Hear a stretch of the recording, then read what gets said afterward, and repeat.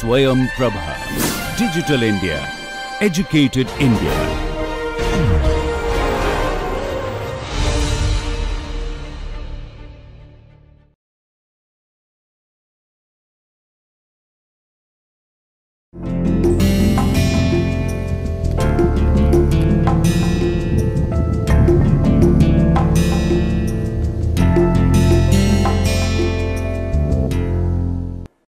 Good morning, friends. The last lectures we were discussing about gross weight and the importance of aerofoil. In a generic manner, we also discussed about the speeds required for, let's say, ensuring maximum rate of climb and to fly at a minimum power. And we are trying to discuss in a generic manner how the aerofoil will play an important role. We need not debate much on this point regarding the importance of aerofoil, because after all, lift, which has to be equal to weight for a cruise, is given as half rho v square s CL. This is the dynamic pressure, this is the wing area, and this is the CL what we are talking about. Also, we know, as a designer, we should not only think in terms of CL, we should think in terms of CL by CD, because CL will also induce drag, which we know is called induced drag. So when I am selecting an aerofoil, I should not only think in terms of CL, but also try to see what is the CL by CD maximum I get and under what conditions and under what speed. So if I try to summarize as far as airfoil selection is concerned, loosely I can say I need to know what is the cruise speed I am going to fly the machine. I need to know takeoff and landing distance required, and also stall speed. I'll explain all this term. Then handling qualities,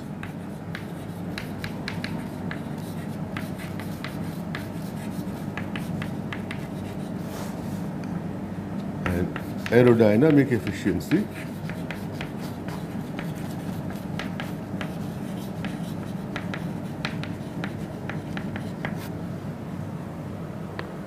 Why cruise speed should be back of our mind in selecting the aerofoil? Because finally, as the designer, I want that should fly with drag minimum. Also, I should know that if the cruise speed is low subsonic, then there is a drag characteristics, which is differently when I try to design an airplane for high subsonic speeds, or a near transonic speed, or near supersonic speed. That is how the airfoil shape is likely to be different. For example, for a supersonic speed, you want the nose part as pointed as possible, provided you can manage it structurally, right? Takeoff and landing, why this is important? Because you know, takeoff and landing, that speed takeoff or landing roughly is 1.2 times V stall, okay? And V stall is 2 W by S by rho CL max. So if I want V takeoff or landing to be low or lower, then I should ensure that V stall is lower at it. If I want V takeoff or V landing to be lower, then I should ensure the V stall to be lower during takeoff and landing. What indirectly means is, for other things remaining constant, CL max should be high. The CL max could be high, could be possible if you select an aerofoil instead of this, if you select an aerofoil where CL max is high. So from the beginning you have a aerofoil selected which will have CL max high, but you understand the moment I look for CL max high, I am mentally prepared to give penalty in terms of drag, even the stall angle may reduce. So to overcome that, you will find people use flaps. We'll come to that. So this is basic aerofoil, and then you put a flap down, that is, if this is the basic aerofoil, I put flap down some degrees, 10, 20, 30 degrees, and ensure that the CL max is enhanced. So that is where, when you are selecting an airfoil, I also keep in mind takeoff and landing distance, because if V takeoff and V landing speeds are less, and for a given thrust to weight ratio, the takeoff and landing distance also will be less, right? Stall speed, you understand. When I am selecting an aerofoil, I would like to know what is the V stall. I will always like V stall to be as low as possible,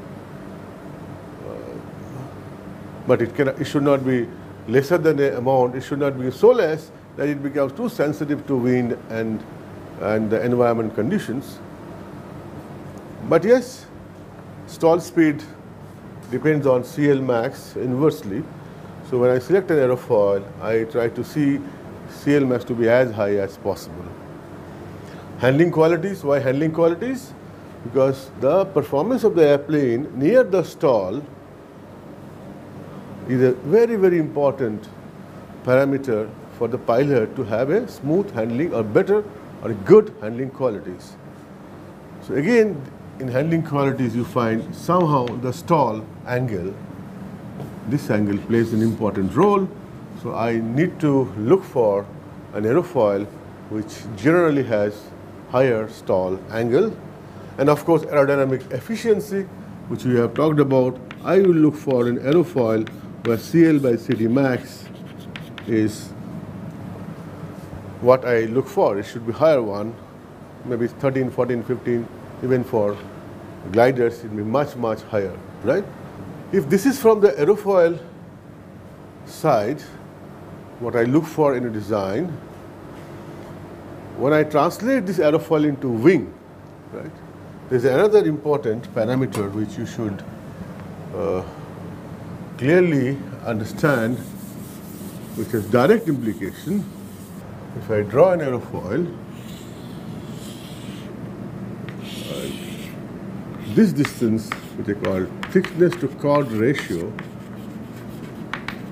this also plays an important role.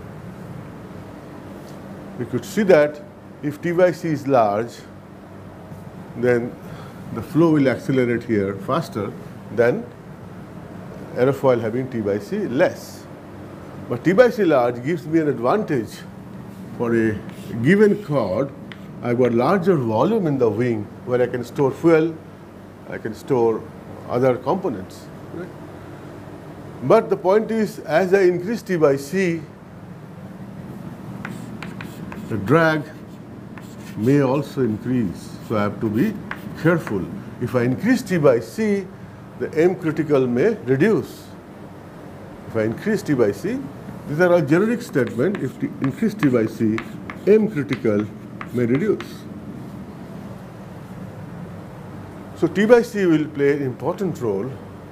And as a designer, without thinking of big aerodynamics, you could see if this T by C is large and the flow accelerates faster than decelerates, so there could be a region where there is a high adverse pressure gradient and flow may separate in a manner which you don't like. The flow may not exist as a laminar flow. If you are designing a laminar flow aerofoil, the flow will become turbulent sooner than you are desiring. So T by C also will play an important role. Now you can understand, when I am generating data for different types of aerofoil which are to be used in the database. We used to call NACA aerofoil. Nowadays, of course, we have a customized aerofoil. But if you see when the data were generated, data will be generated in such a manner that it will give you thickness to chord distribution, the leading edge, radius. It will tell what is the speed for which CL by CD is maximum, what will be its CL max I can achieve. All those parameters will be given as a parameters to select which aerofoil you want. So I will just go back to the NACA aerofoil era and explain you some nomenclature to understand what is the aerofoil and what are its special features, so that we can select aerofoil based on those nomenclature. Before I go for the nomenclature, which is purely mechanical thing, but we as a designer should know how important it is for us to understand the database, why those nomenclature. Before I go to that, let me also explain you. If you recall, most of the drag polar CL and CD of an aerofoil takes this sort of a shape, and we say this is the minimum CD. Now the point is, you'll find latest aerofoil which have been used, their shape not only looks like this, it may be something like this, then goes like this, and there is a bucket. Oh, sorry. There is a bucket like this.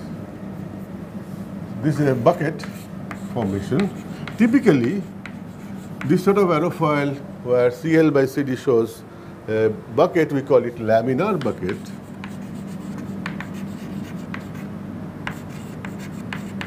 The importance is this: if you see during this region, even if there is an increase in CL, there is hardly any increase in CD. But if you see the other type of aerofoil, where it is something like this, and this is CL and this is CD, if there is increase in CL, the CD will go on increasing. Right? Here it is this, this, this. So as a designer, I will prefer a laminar bucket type aerofoil, so that even if I am changing CL because of different operational requirement, I do not give too much of drag penalty. But please understand, this is typically a laminar aerofoil, and nomenclature wise you will find there are 6 series aerofoil mostly. But there is an issue with laminar bucket type of aerofoil is that if there is a slight imperfection in the construction, even if you find some insect material, dead material is there, the flow immediately becomes turbulent, right? But there is a trend that mostly people will be using 6 series or derivative of 6 series or customized 6 series aerofoil. So it's called 7 series, 8 series, all those things. The idea would be, what is the nose radius I am looking for? What is the point where I am finding out that the CP, pressure coefficient, is becoming 0?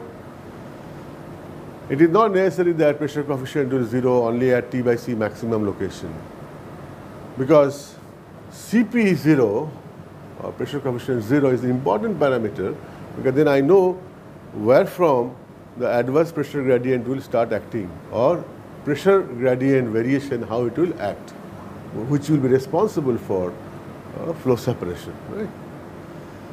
With this background, let us come back to the nomenclature part. I will not talk about all the nomenclatures available, but few one, and it is expected that you read books and really understand why these nomenclatures and how much a designer can take information from those nomenclature. I am adding few more designers' perspective before we go for the nomenclature, especially to get a feel how thickness ratio will implicate in terms of flow separation on an aerofoil in a very generic manner. And I am referring a text from Raymer's book. You can read Raymer's book. So I give a heading, a stall, and I say important role.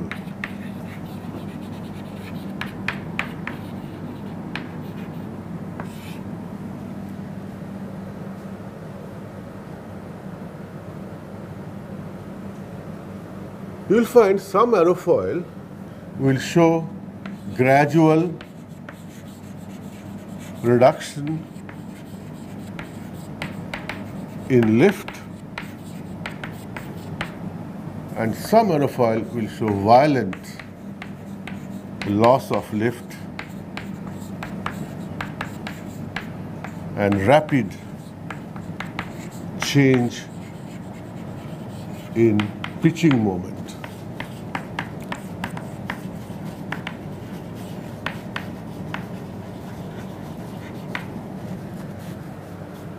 For example, if you take cambered aerofoil wings, this is a cambered aerofoil wing. If you see this diagram, its CL max will be more, but it will have large CMAC negative. That is, if I just throw it, it's natural tendency to go down like this. Right? So in Raymer's perception, he has explained three types of stall. Very wonderful summary of his experience, and I thought it must be shared. One, he talks about fat aerofoil.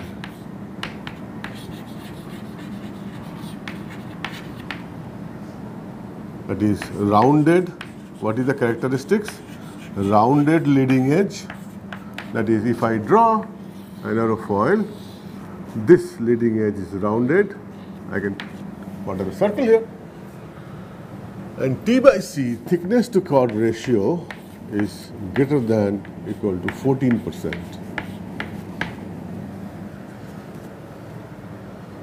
You may be cursing me.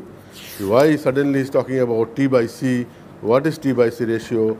Sat has not mentioned anything about how aerofoil looks like, what are their camber line, how to select, how to choose, or how to see even a camber line. So let me do that for you, which I presume you are all knowing this, because you have done already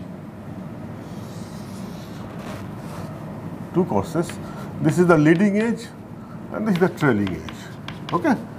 And this distance is called chord, right? And if I take every section like this, take the middle part, then this will give me the camber line, which is the camber line.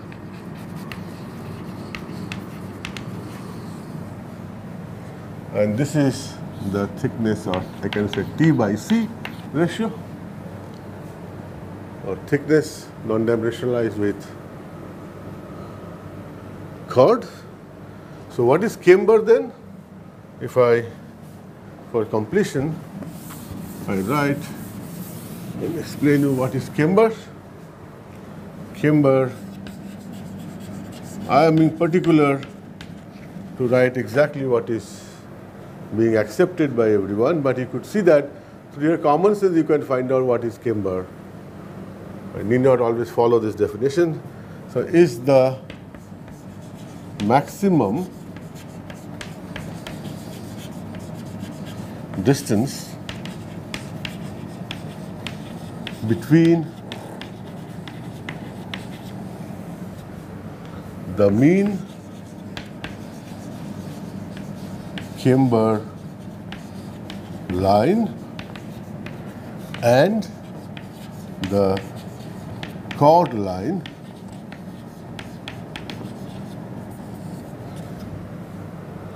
This is important. Measured perpendicular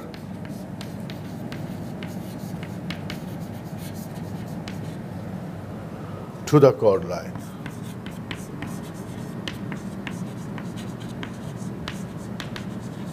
This is important.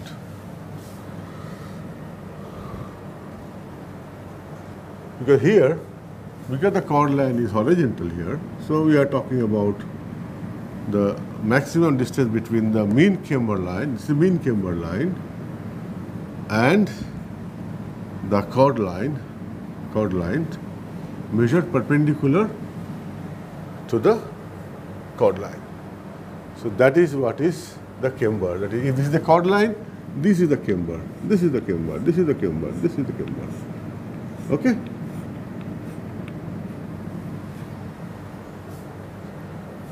It is possible that the chord line is something like this and mean camber line is something like this, and I take the mean positions. So that time I will say the camber is, I have to draw a perpendicular to the chord line. So that will become the camber, right? This should be clear in your mind. Okay, then leading edge radius, which I was talking here, mostly you will find this is 0.0 times C bar, or C bar, or don't say C bar, chord, 2% of the chord, around that. Okay.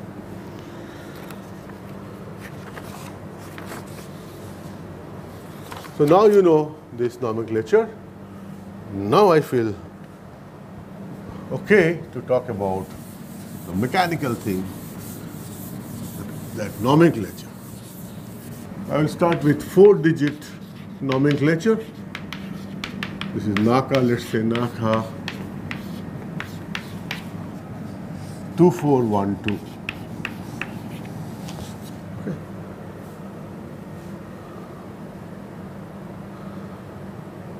What are the information you get from here? That is maximum camber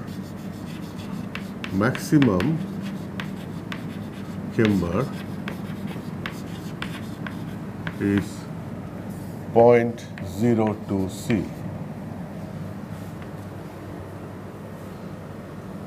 This is this one. What is this 4 signifies? That location of maximum camber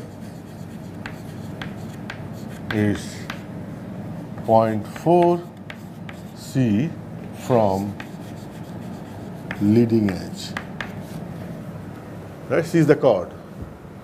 And this 12, that is T by C maximum, is 0.12 C, or T by C is 12%. T by C max is 12%. So once you see a NACA 4-digit nomenclature, immediately from this number, you could easily find out what are the information you are getting. After 4-digit nomenclature, now we are discussing about 5-digit nomenclature. You will find NACA 23012. How to read that? The guideline or the direction is, how to read this is, that 3 by 2 multiplied by first digit will give you design CL in 10th. 3 by 2, first digit is 2, so 3, it will be 0.3. What is the next 2 digit? How do I take information from that? It says next 2 digits divided by 2 gives me the location of maximum camber along the chord line from leading edge in 100th of the chord. Right? It's not a big philosophical statement, right? If you just follow it. Let us see if I try to understand this NACA 23012, what other information we get. Let's say 5-digit is NACA 23012. As for the first statement, 3 by 2 into 2, because it is 2 is the first digit, this gives me 3, but in 10th it is telling, so 0.3 is the design CL. Right? Second one is next 2 digit divided by 2. Next 2 digit is 30, So 30 divided by 2 gives me 15, but it says maximum camber along chord line from leading edge in 100th of the chord. So 15 divided by 100 is 0.15 C. So it tells me that if I move from the leading edge here and at 0.15 C, the camber will be maximum. Okay. And of course, last digit tells me T by C maximum, which is 12%, right? Which is also, we say, 12% T by C max. So this is what the information we get from a nomenclature, which is 5-digit nomenclature. After 5-digit nomenclature or 5-series nomenclature, we are talking about 6-series nomenclature. The 6-series, when you talk about, you should be mentally prepared that we are now going into a laminar type of aerofoil. Okay. I'll just give you an example. NACA 641, 212, and A equal to 0.6. What does it mean? The 6 is a series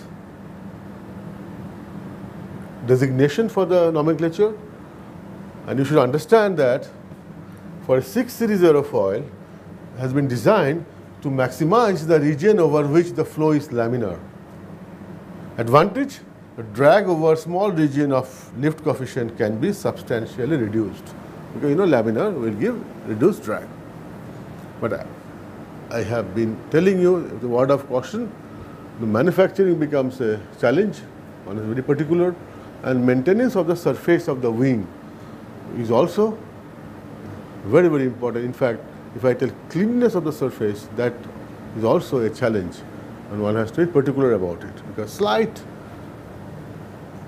impurities or foreign elements sitting on the wing may turn the flow into a turbulent flow. Right? So that was all about 6. Now the next one is 4. 4 tells you location of minimum pressure in 10th of chord. That is, if this is the wing aerofoil, and as you know, there will be acceleration, so there will be pressure drop, and there will be a point which corresponds to the minimum pressure point, and that is being explained here, that at 0.4 C from the leading edge, you will have a point where the pressure coefficient will be minimum. What is that 1 indicates? 1 indicates that low drag is maintained at a lift coefficient equal to 0.1 above and below the design lift coefficient 0.2. Where from this 0.2 came? This is from here. The next is 2. So 0.2 is the design lift coefficient, from here. And this 1 tells you that 0.1 or above or 0.1 below 0.2, you will have the drag coefficient or the drag lower, right? So we say indicates that low drag is maintained. As I was mentioning, for a 6-series or a laminar type aerofoil, there is a laminar bucket, right? That is being talked about.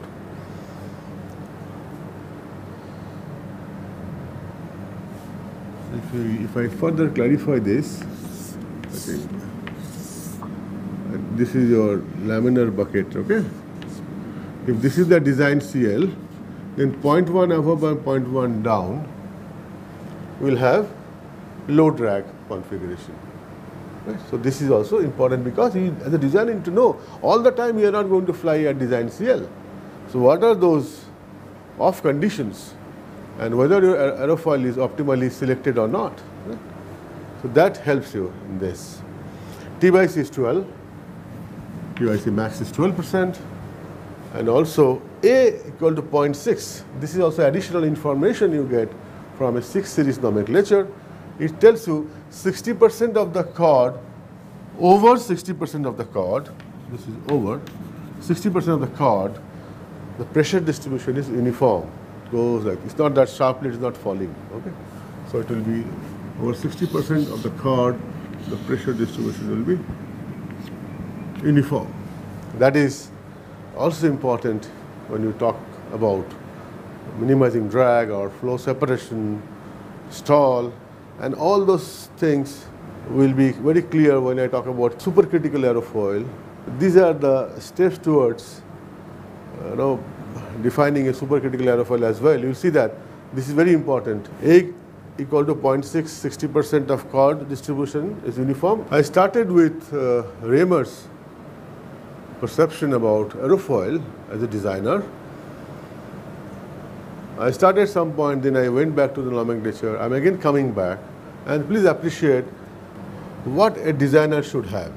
All these nomenclatures are fine, theory is fine, but as a designer, how do you perceive things? He characterized the aerofoil as fat aerofoil, thin aerofoil, very thin aerofoil.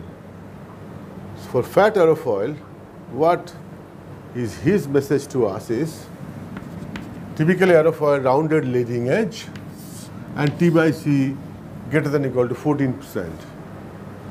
And what we will see is such aerofoil near the stall. It is important we are discussing about stall and how an aerofoil should have characteristics near the stall, because that is going to decide the handling qualities, which is very important design parameter. Says for a fat aerofoil, which are rounded leading edge T by C greater than 14%, such aerofoil stalls from the trailing edge. Then turbulent boundary layer. Boundary layer becomes very turbulent as angle of attack increases. And the flow separation starts from trailing edge and moves towards leading edge as alpha is increased. Then loss of lift is gradual, this is very important, and pitching moment changes are small.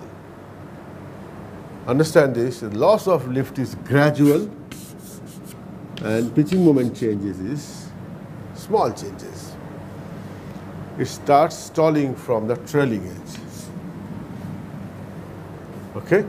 And boundary layer becomes turbulent as we increase the angle of attack, which has direct implication on the drag part. Right?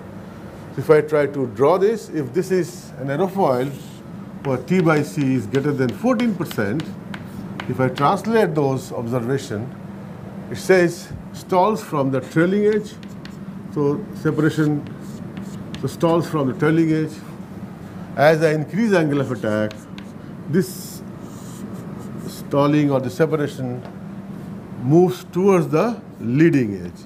And finally, whole flow separates.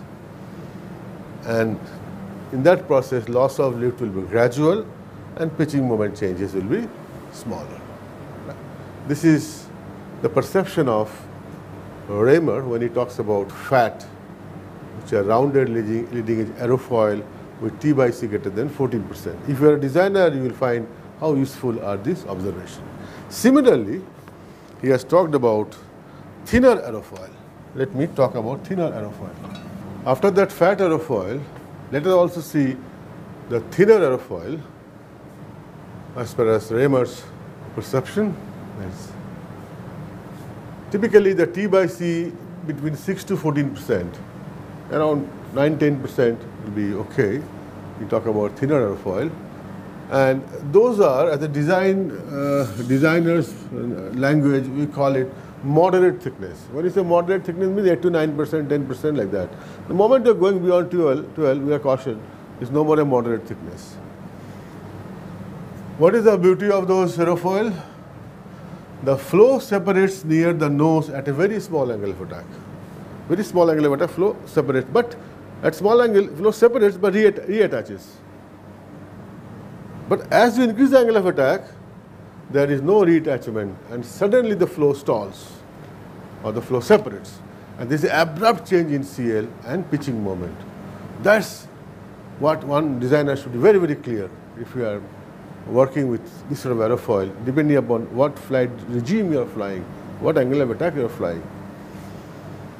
So typically if I represent at small angle of attack, there may be separation, but it reattaches. But as angle of attack is increased, there is no reattachment, and suddenly you will find the whole flow will separate. Very abruptly the flow separates.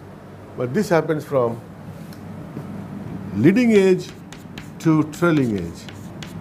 This is important. The flow separation starts from leading edge to trailing edge. Unlike for fat aerofoil, it was from trailing edge to leading edge. So the lift loss was gradual. But here, it starts from leading edge, so naturally the leading edge portion is the portion where the lift generation is most efficient. If that part stalls, then naturally the lift stall will be very, very abrupt. And naturally, there will be abrupt change in lift coefficient and pitching moment coefficient. So that is the story when you are working for a moderate thickness aerofoil, which are nomenclatured as thinner aerofoil. The last one, which I want to share with you, is very thin aerofoil. Right? Very thin aerofoil. Again, it is Raymer's perception. So I am says flow separates from the nose at small angle, at small alpha, and reattaches immediately. This is fine.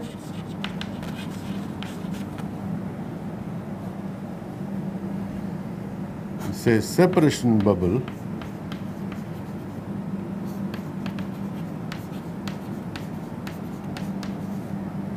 stretches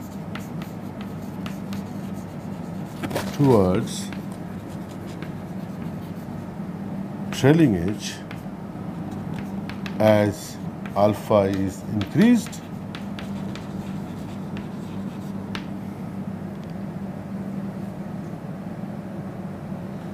So if I try to see the similarity between what we're talking about thinner and very thin aerofoil, here you will observe loss of lift is smooth, but large changes in pitching moment. That is the difference. Very thin, 2, 3%, 4% T by C. You'll find flow separates from nose at small angle of attack and reattaches same. Separation bubble stretches. So it is something like this. If this is thin, there is a separation bubble. Now, as I increase angle of attack, the separation bubble goes over this, and then further if I increase angle of attack, this whole separation bubble that breaks. The movement is from leading edge to trailing edge. So this is separation bubble stretches towards the trailing edge as alpha is increased, and there is a separation here. Observation is the loss of lift is smooth, but large change in pitching moment. So this is what the perception of or knowledge base shared by Raymer.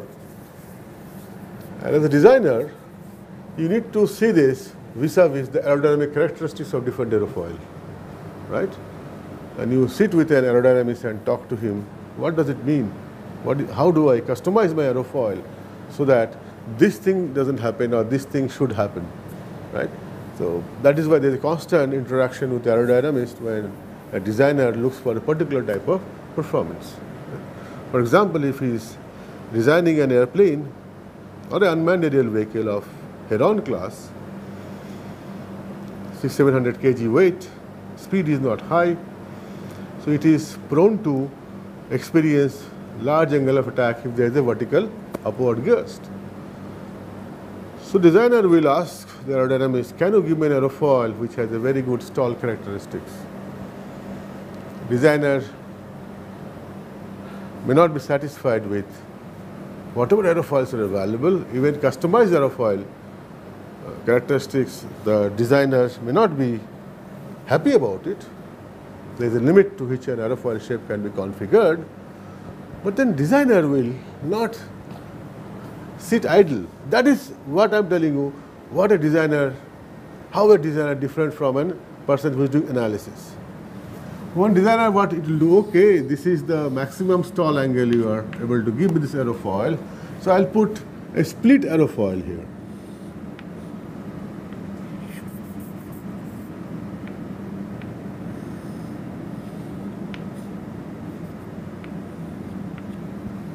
The split aerofoil. The Heron has used that. So what will happen if this was not there? This was having a stall angle, let's say 12, 13 degrees. The moment you put a split aerofoil, then you could see that air goes from here and comes out like this, and it pushes the stall angle increases, right? The important thing is, how do you contour this part so that the air coming should not go like this. You should come and follow the path. That is where the $1 million design, wind tunnel testing, CFD, etc. plays a role, right? So whatever I'm trying to give you, I'm sharing few knowledge base of designers, few from analysts who are analytical person, and also trying to give you example how you are not an aerodynamist, you are not a structural man, you are a designer, right? And you have to be smart. Just being bright will not make a good designer. A designer has to be sufficiently bright, and more importantly, he should be smart as well.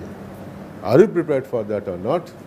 We'll learn from these courses, and I can guarantee you that we will become all smarter. Thank you very much.